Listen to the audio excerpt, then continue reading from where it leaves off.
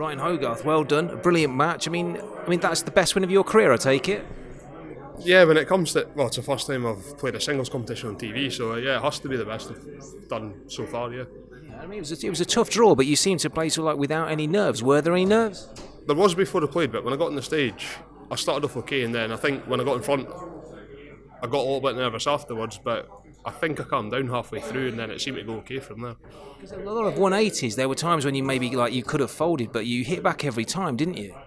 If I can get them sitting in the right place, I'm not too bad at falling on, but it's just one of the things that went in at the right time, so I can't complain.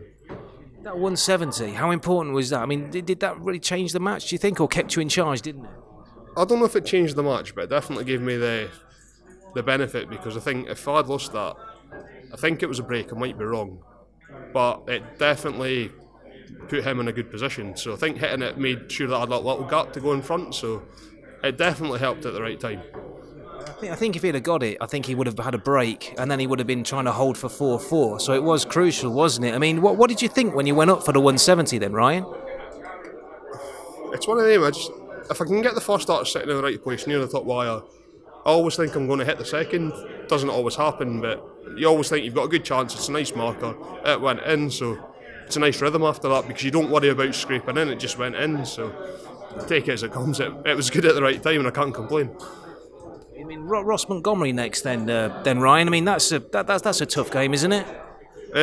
Obviously, know Ross really well. We travel about together, play for Scotland with the guy. He's done a lot for me. He's helped me a lot. So we've played each other a few times. He's probably come out top a little bit more, but if I play like that, I've got a chance. That's all I can say. So, like the 12 o'clock start though on Saturday, that's maybe not ideal, you were saying. It's an early start, but in saying that, if you can get that out of the way, you've almost got a day to recover, so it's one of those. It can either work for you or against you. We know when we're on, so at least we can't complain as it's short notice. How long have you been trying to get to tournaments like this then, Ryan? How long have you been sort of playing on the county circuit and everything? I think I really started playing darts properly when I was about 18, so it's been about 8 years now, so I've done a bit. I think I've played for Scotland for 4 years, which is the main thing. So that's helped me come on a lot, and I've been close to a few things, so yeah, I've probably done it, say 6 years properly. So it's taken a bit of time, but it's coming now, and I'm really happy with where it is. I was going to say, is this a breakthrough win for you, Ryan? This is something to build on, isn't it? Well, qualifying was the main thing, because I've been close to a Cup win now, like I say, never quite got there, but never been far away. And to qualify for this was a big chance to show something, and to play reasonably well there and hit the right things at the right time. I think that if I can build on that, then it's definitely going in the right direction.